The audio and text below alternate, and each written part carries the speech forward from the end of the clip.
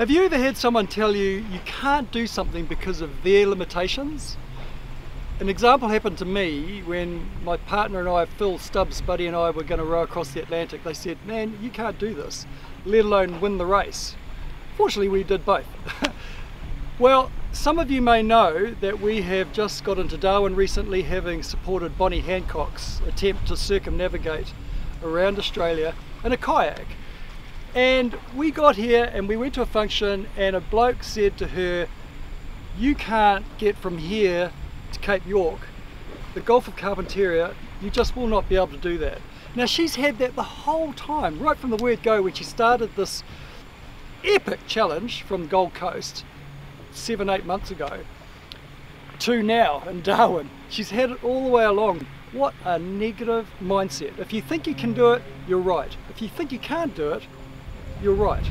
So most of these people are well intentioned. They're just limiting Bonnie by saying what they know they can't do. But if Bonnie had listened to those voices, she wouldn't be where she is now, 2 days away from finishing her epic circumnavigation of Australia. And we've been lucky enough to be invited down to the Gold Coast. Our bags are packed, we're heading to the airport, we're getting the red eye all the way to Brisbane, then getting a car and driving down to the Gold Coast. We're leaving the boys and Chanel on board. What could possibly go wrong? What the heck?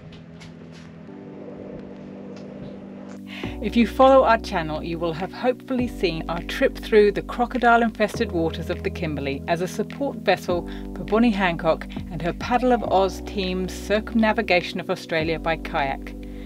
In May, we witnessed Bonnie kayak 1,600 kilometres from Broome to Darwin, but she had set off from her home on the Gold Coast on December the 19th last year. Bonnie has made incredible time paddling under the bight up the west coast, through the Northern Territory and back down the east coast, and she's made it look easy, but it's been anything but. Bonnie has put up with extreme muscle pain, crippling seasickness and adverse weather conditions, but she just keeps going, and all with a smile on her face. In 2 days' time, she'll be wrapping up her epic voyage when she returns to the Gold Coast 8 months and 9 days after she last saw it, having broken 4 records. Bonnie has smashed the previous circumnavigation record by over 2 months. Now, with only 8 kilometres left to paddle to complete the circle, we are catching up with her on the eve of her record-breaking journey. Several hours later, We are on the road. we are on the road. It's a very familiar stretch of road. We spent 3 months on the Gold Coast when we had our lightning strike, so yeah. And we are on the Gold Coast, in case you're wondering the relevance of that comment. We're heading down to meet Bonnie this afternoon. She hasn't actually finished the whole of her row. She has 7 kilometres left to go, but because they had to negotiate to get there for the TV cameras, they said they had to give a date, and the date is tomorrow.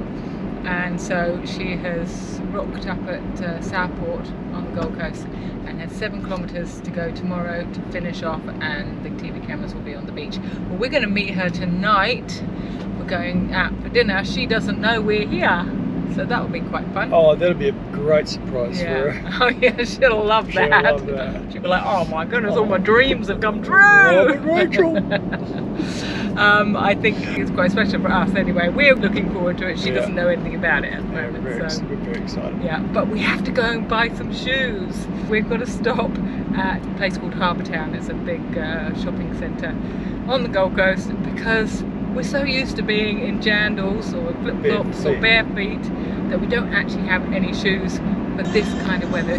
So that's our first stop.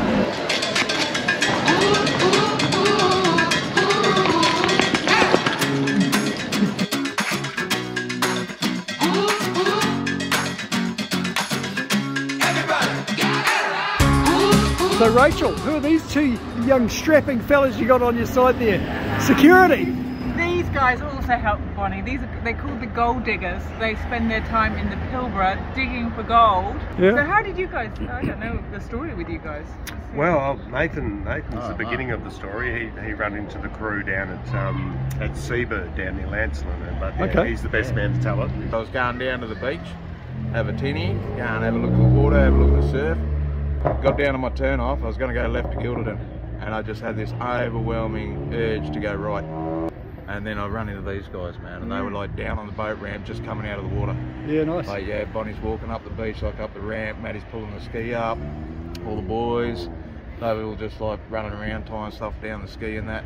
I was like, man, have a look at this, they got stickers, all sorts of sponsorship stuff, everywhere, and I'm just going, man, I got to talk to these guys, they look real like adventurers, like real adventurers. They got themselves from Carnarvon all the way up to Exmouth, which is a pretty hell trip. Yeah.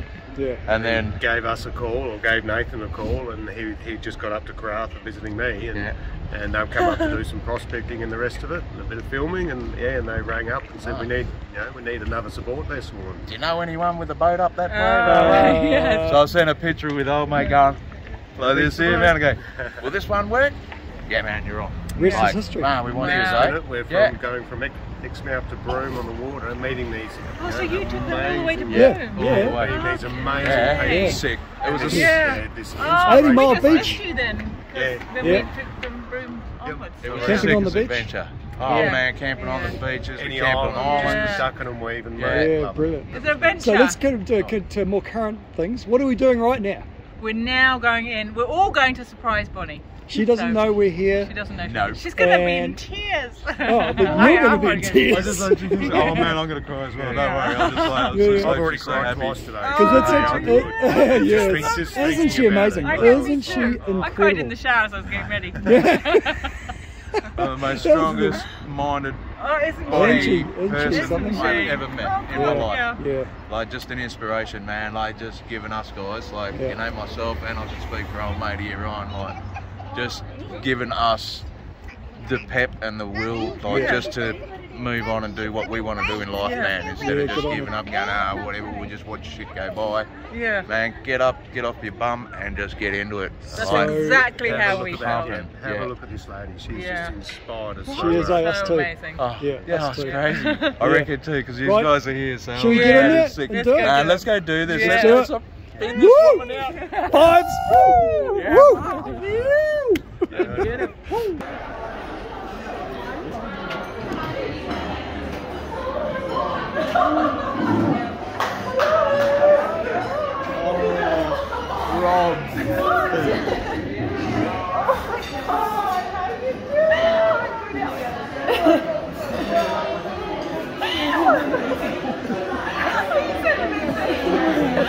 Hey mate, oh, you bloody champion. Hey, you bloody champion. I got your message like, wish we could be there. I was like, well, and I was like, well, it's not them. And I was like, going on. Somebody else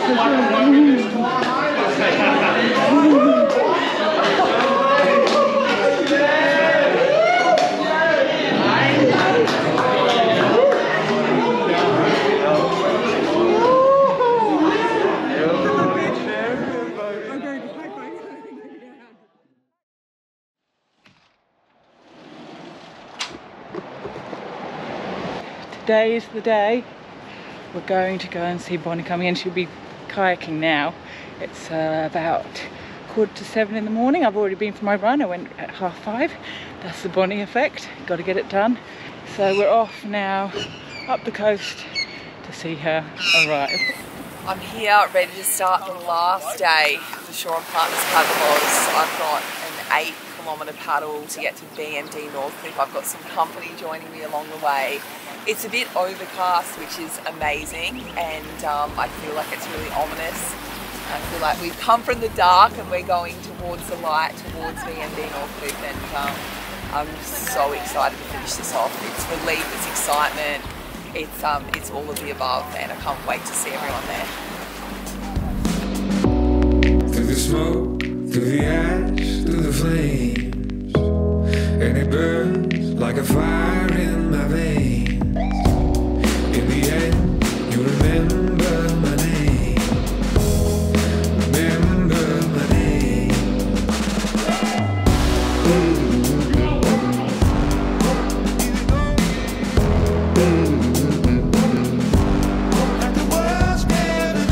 Filming you here. I'm getting emotional. I've just seen Bonnie. She's about 5 minutes away.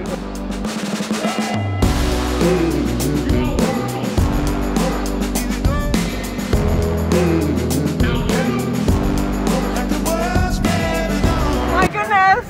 We can see her! Well, she's here. She's done it!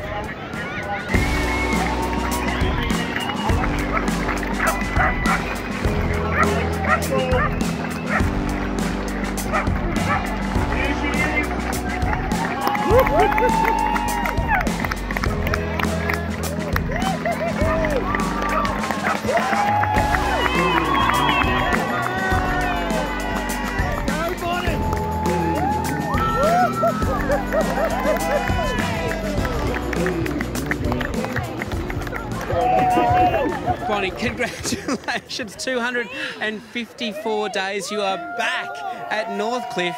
Congratulations. Thank you so much. The adrenaline's pumping. I am so stoked to be here at BMD Northcliffe. It's been a massive 8 months and what a welcome. I couldn't ask for anything more. Bonnie is only the 5th person in history to successfully circumnavigate Australia in a ski or kayak. If this can inspire anyone to get out there and be their best self and help people in their dark place, then I'll be such a happy girl. I did not want to get to 80 years old and be sitting there and wondered if I could have done it. That was special, that was really cool, and to be part of it, to be here, and the crowds and the whole media, the cameras, it's all very sensational, is probably the closest word I can get to describe it. But the reality of it, that's actually there's a little bit of, I don't want to say fiction, but there's an element of staging because this is not actually the official finish for Bonnie. The real finish is 4 kilometres further south. They had to finish here for a whole lot of sponsor reasons. Bonnie now is going to do probably the most significant 4 kilometres of the entire journey actually, by herself, with no media razzmatazz. 254 days ago, Bonnie Hancock walked out of Mermaid Surf Club and headed south. Now she's going to do this last 4 kilometres. As you know yourself, Rob, after you complete a big journey, it's a mixed bag of emotions. It's sort of like, you know, one part this amazing journey's finished, so there's sort of a part of you that's leaving that behind.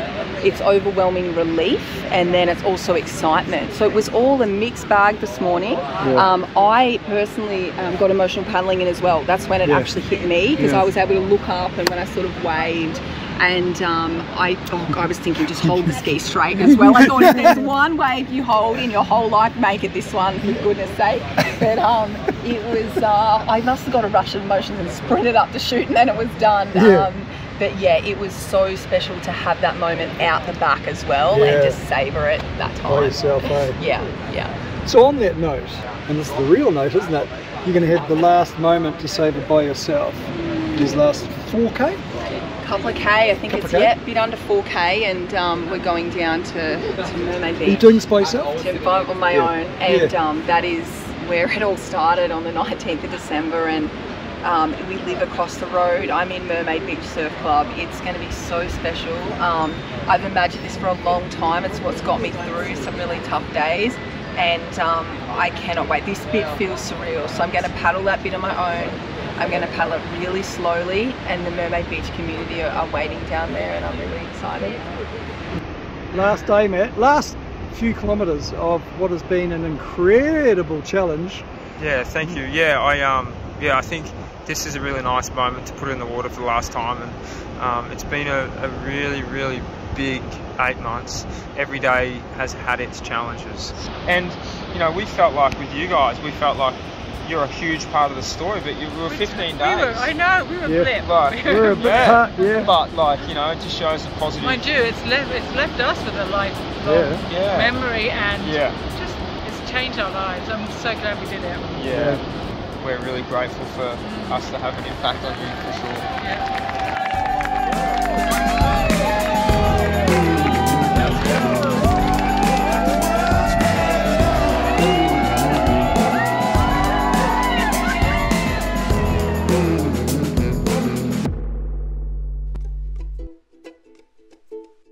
If you enjoyed this episode, please comment, give us a thumbs up, and best of all, share it. It helps us heaps.